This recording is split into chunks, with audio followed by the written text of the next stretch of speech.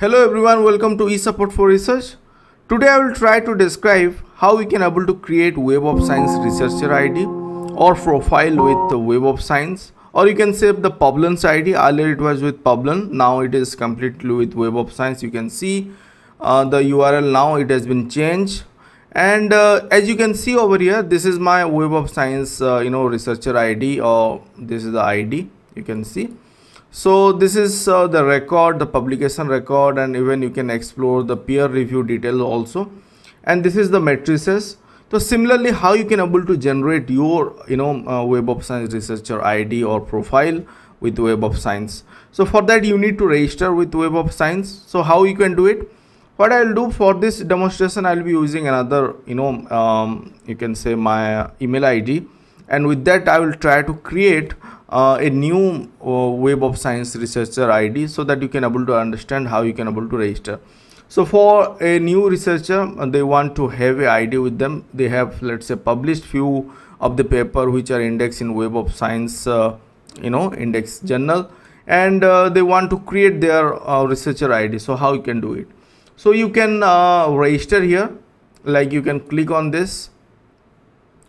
So it will basically if you want to give a free search also with Google, you can able to find it out, Web of Science researcher ID, how you can able to create, but I will keep this web link in the description section, so that you can directly you can click on that, and you can able to register in this particular website. So let's start. So for this, what I'll be doing is I'll be using an email ID which I have not yet used for creation of this particular Web of Science Researcher ID. So I'll be using this email ID. Then what you have to do is you have to set a password.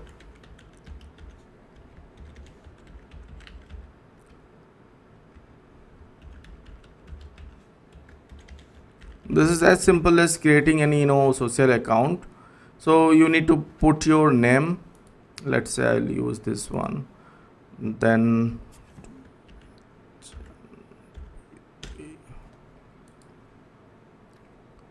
okay, so it says that a registration confirmation mail has been sent to that particular email with which I have tried to create or try to register. So what we'll do is we'll go back to this particular email ID which you have given, and see, you have received the email to verify your email address. So what you have to do, you need to verify it. Once you do that, it will tell you that it has successfully activated your account, and now you can sign in. So you can click over here also, and you can close that other link. So now, as you can see, it is taking you to the sign in page with that particular email ID with which you have registered, and now you can sign in.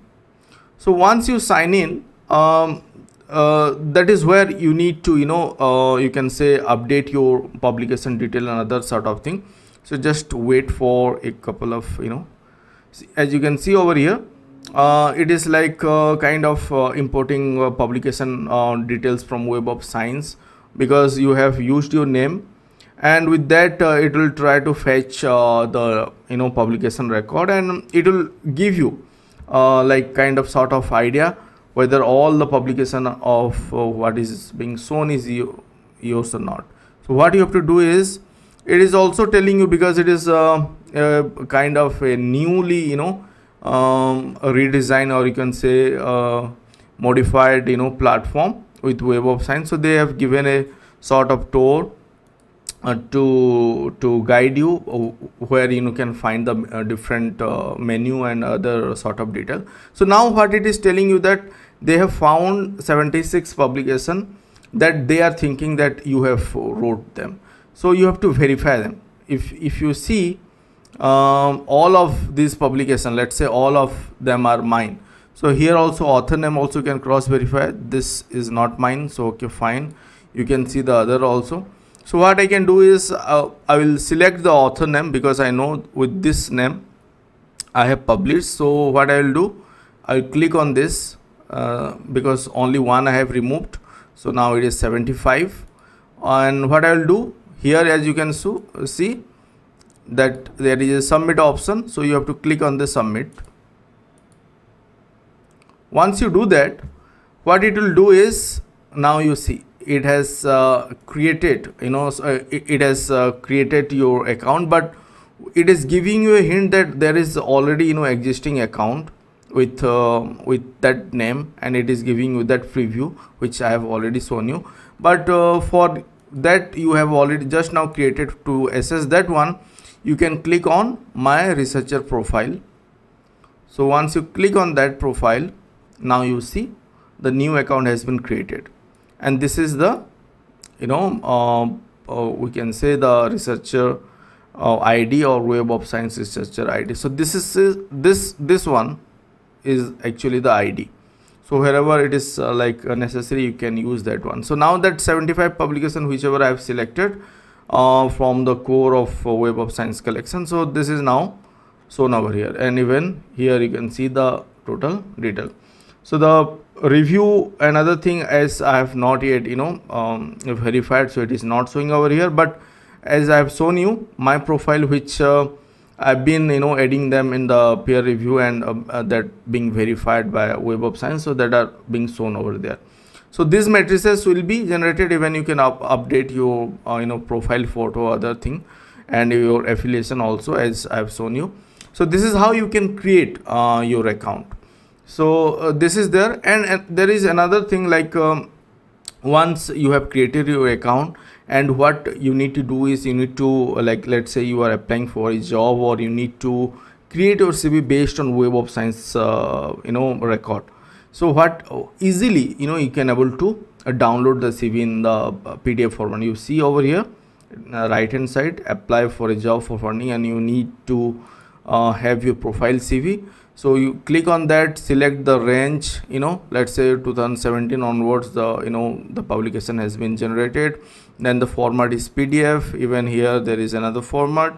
Then here you can select all the detail, whatever detail. Even you can link your ORCID ID. I have not yet done it, so you can do that. So there will be integration and updation of your record from ORCID as well. Then all this thing you can select, peer review detail you want to show in your review, editorial information. And if you click on this, then what it will do, just let's see. Now it is showing that a CV was generated and emailed to you. So let's go back whether we have received any mail or not. There is the welcome mail. Just wait for some time. Yes, you see now we have received a mail and a PDF also. You can see the preview, or even I can download and I can show you how it will look like. So this is how the Problem CV will look like. All the detail like publication impact and the publication summary, then with which it has been indexed, everything will be shown over here. Because it is not yet updated, so basically it is indexed in Web of Science, but it is not showing. But so now I think you got the point what exactly I wanted to tell you. So all the indexing with against your publication will be shown. It is very nicely designed CV which you can generate from Web of Science. So this is how you can do it. And also, let's say you have let's say you have a duplicate account and you want to merge with your primary account. So what you can do, you can apply to delete this particular account, because this I have just now created and I do not want to keep it, and I have already account, so I want to delete it. So how you can do it? So what you can do is, you can go against your name, as you can see here, click on that, then go to settings. So now click on account settings,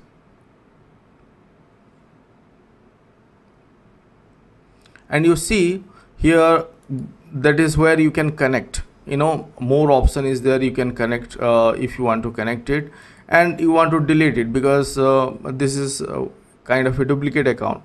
So select on that, and if you click on this, you can delete this particular account. Because I have created for this demonstration, so I can go for delete account. So once you do that, what will happen is, as you have a account with Web of Science with, let's say, another email ID, there you will get information that a duplicate account has been created and that being requested for deletion sort of thing. And will you like to merge that two accounts? So it is up to you. You can merge it, even there will be no duplication in the publication, but the email ID will be shown over against in that particular profile as well. So all the email ID, let's say you have 2-3 email ID and that you want to show against that particular profile, so that can be done. So this is how you can create your Web of Science researcher ID, or you can set the profile, and you can download your CV. So thank you again, thank you for watching this particular video. Please do like, subscribe to my channel if you have not yet subscribed, and stay tuned. So I'll be coming with more similar videos where you can able to get sort of information related to indexing, publication, and selection of your journal, all sort of thing. Thank you again, thank you.